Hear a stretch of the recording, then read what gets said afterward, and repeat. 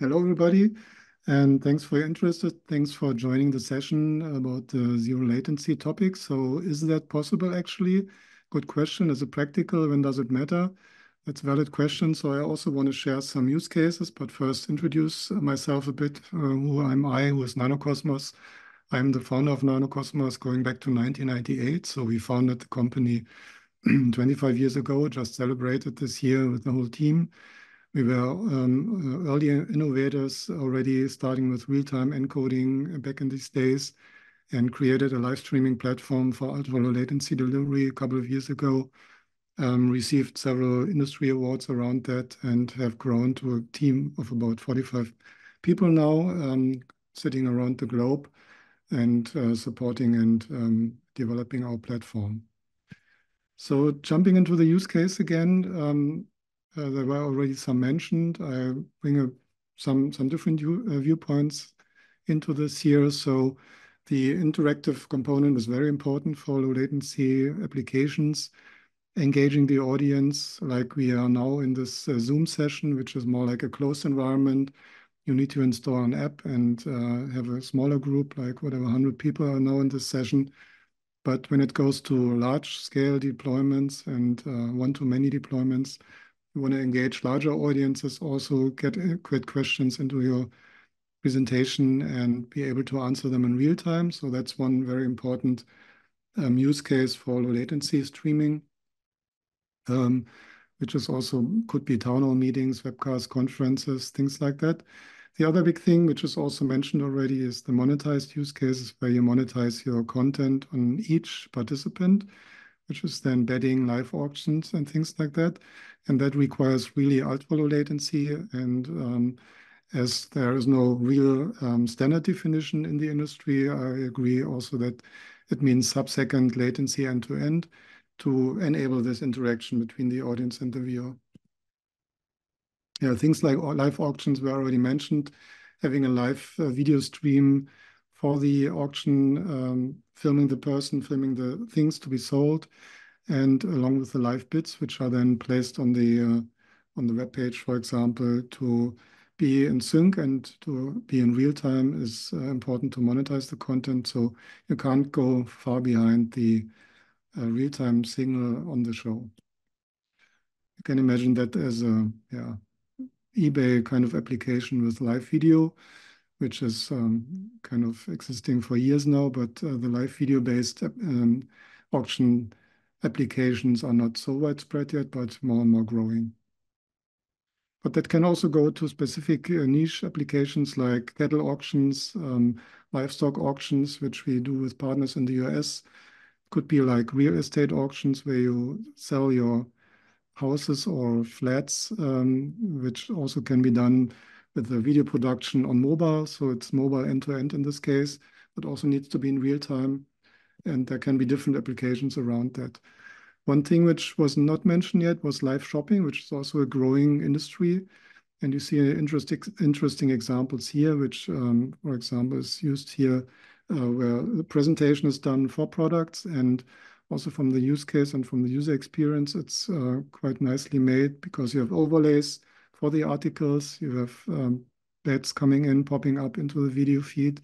So that's also not a challenge only for the video itself, but also for creating a good user experience for the participants to really be part of that monetized revenue channel and create some revenue for the platform.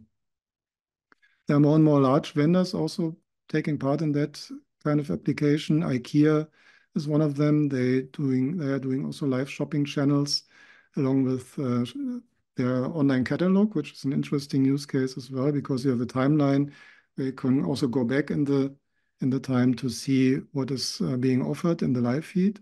So you have the real-time stream on the one hand and the timeline-based shopping channel on the other hand, and you can scroll and go back and forth and to directly do the shopping online. Other interesting examples, sports training, workout, wellness, or other education channels where you have a presenter, a trainer, a coach sharing some live content and you want to interact with the audience in real time. So that's can also be entertainment driven, but also with additional monetized revenue to create value for the presenters and for the platform. Sports betting, also growing industry, dependent on the legislation of the area where it's hosted in.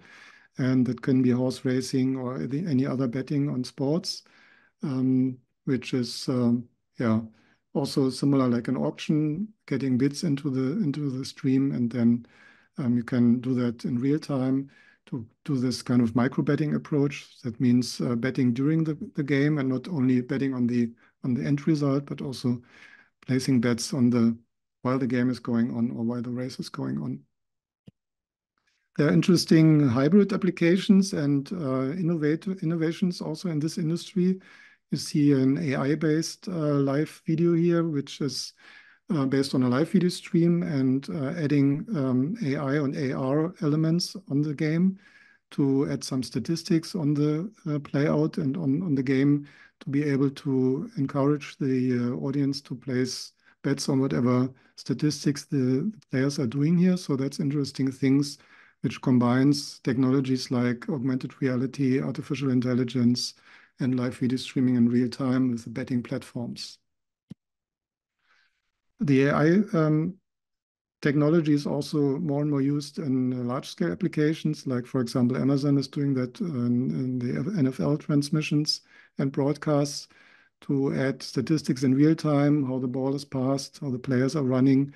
And these kind of additional value streams can also be combined with betting and yeah, also monetizing separate to the video itself. As I mentioned, AI, we are also doing that for our platform based on speech, on the speech engine we put into our cloud, which does speech detection, speech recognition. That's used in townhall applications in enterprise environments. So you have full control over the video content and the audio content and still have the way to automatically add live captions and have that generated by an AI engine and still have the way to interact with the presenter by asking questions and giving feedback. So let's go into a bit more detail on the end-to-end workflow, how that looks like. So we see this workflow always as a comprehensive approach coming from the live camera, going to the viewer, to the audience. So it starts from the camera, it goes to a live encoder, software, hardware, or appliance. Then there is an upstream sent to the live streaming platform. It's taken to the CDN to do the delivery worldwide to any region you want to reach. And then it goes to the player devices in the audience. And every component of that workflow is very important and takes part of the latency. So if you want to reach zero latency, or let's say as close to zero as possible, you need to take care that every part of that workflow is running seamlessly and is running error-free. So creating a bad network situation on the upstream creates a bad network experience or a bad user experience for all viewers, of course. So it's important to get that under control. And to manage that, you need to collect some metrics and get some insights into the workflow. So that's what we do on our platform, NanoStream Cloud. We collect metrics from all parts of the workflow coming from the encoder, the ingest, the CDN, the network, how it's traveling across the world, and from the player, combine these metrics and create some analytics around that to get insight into the quality of service of your live stream and understand where you have a successful player experience, where you might have challenges. Also, what kind of quality rates are played out in the live stream. Things like hostile network situations anywhere in the world, not only in remote locations, but also even in Europe, happen always when you're on the commute, for example, but want to be active and part of the user experience anytime. In real time, you need to have the right network situation and the right adaptation to the workflow that you create a successful layout in any cases. So it's a bit different to the lean back scenarios, which you usually have when watching a live stream and just enjoying a show. It's when you want to interact, it always comes to the latency question, and keeping that low end to end is very important for these cases. So the protocol question was also mentioned. there are still a lot of used setups based on RTMP ingest. That's still a valid workflow. When the connection is good enough and there's no dropouts in the connection and you can rely on a good TCP connection, you can go to ultra-low latency with RTMP. You can also use more advanced upstream technologies like SRT, which are meant to be used for low latency as well. They're both not zero latency, so you still have a small buffer for these applications, but it can be a sub-second end-to-end, also based on that. And there are newer protocols like WebRTC and WIP, which we also support in our platform to go even lower and come closer to the real-time experience. And then you can also have different protocols on the playout side, which can go from standard HLS, low latency HLS, ultra low latency HLS, WebSocket, WebRTC, but also newer protocols like Quick HTTP3, Web Transport, which are emerging and which are coming onto new devices. And these technology decisions are difficult to take. So it's for you as a user or a creator of a platform or an application, it's difficult to get these things under control. That's at least what we learned from our customers. So that's what we handle then to create that comprehensive approach and create a unified experience which covers the technology under the hood and lets you rely on the technology to make that seamlessly available to your audiences. As I mentioned, SRT, we are also SRT plugged, so that's a validation done in the broadcast industry to validate the product in certain environments, broadcast environments, like dozens of vendors are doing these tests to each other and then validate that it's running well for SRT. As mentioned, WIP also is a valid ingest format based on WebRTC, which can be used not only from the browser, where WebRTC was designed to be used in the first place, but also for applications and hardware setups, or even OBS, the free software encoder, can also now be used with the WIP protocol. But on the delivery side, it's important to have this adaptation, and that was already mentioned as well. So getting the network situation under control or adjust to bad network situations and turn down the quality automatically is important to avoid buffering. So that's a very important part of the workflow for real-time encoding as well, to have a successful live stream running on all devices, even if the network goes very low. Analytics I mentioned to get insight into the service quality of your platform, quality of service, quality of experience. So that's part of the comprehensive approach to collect metrics on all ends and make that visible. On the one hand, for creating more business intelligence, but also as a technical tool to help supporting potential issues in the workflow. Monitoring as well. That is challenging if you have different parts of the workflow from different vendors to have the right tools and combine that to each other. And we have integrated that into one platform. Security was mentioned already and was asked. Things like DRM and protecting your content is more and more important as well, especially also in these vertical industry segments.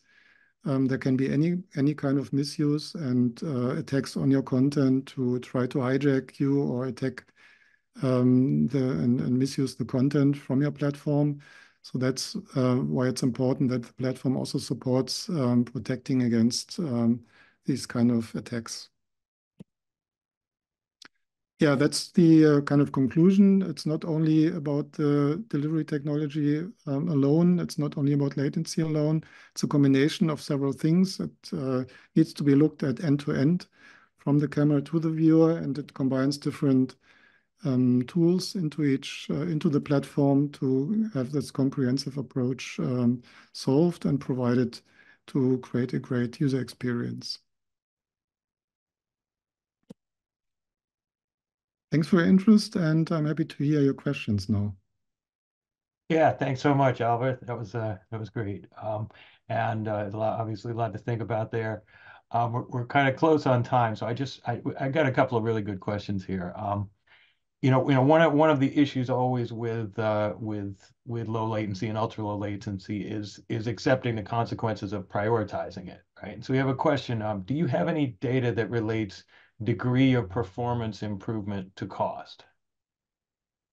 Yeah, that's a good question, but that's dependent also on the use case. So if you compare standard HLS to low latency, there's no big cost advantage to switch. So it doesn't really make sense because there might be impacts in the user experience if you just want to have a lean back scenario for getting large audience provided with your content.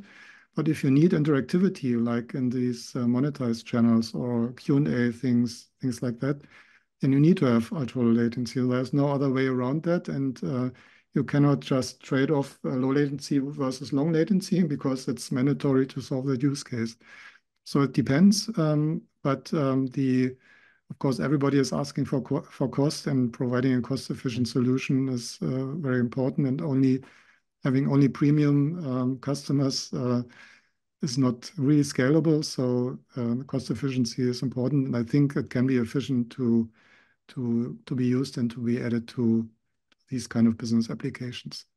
Okay, great. Yeah, and then one other question from Joanne. Obviously, nanocosmos operates on a global scale. What differences, if any, are you seeing in low latency needs or demands specific to countries or even regions?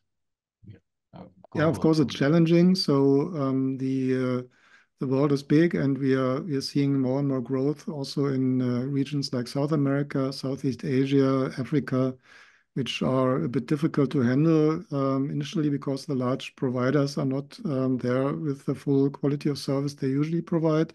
So we are working with several partners in these areas to provide the right quality. And the expectation really is from the industry we are working on and the customers we are working with, latency needs to be the same all around the globe. So there can't be any trade-off, and it needs to have a reliable content provided to every participant in the workflow. And in case of having network issues or something like that, you need to control that also on your platform somehow to take quality down or something, or have at least something visible in the content and not lose the participants. Okay, well, that makes perfect sense. Well, thanks so much, Albert. Thanks, nanocosmos.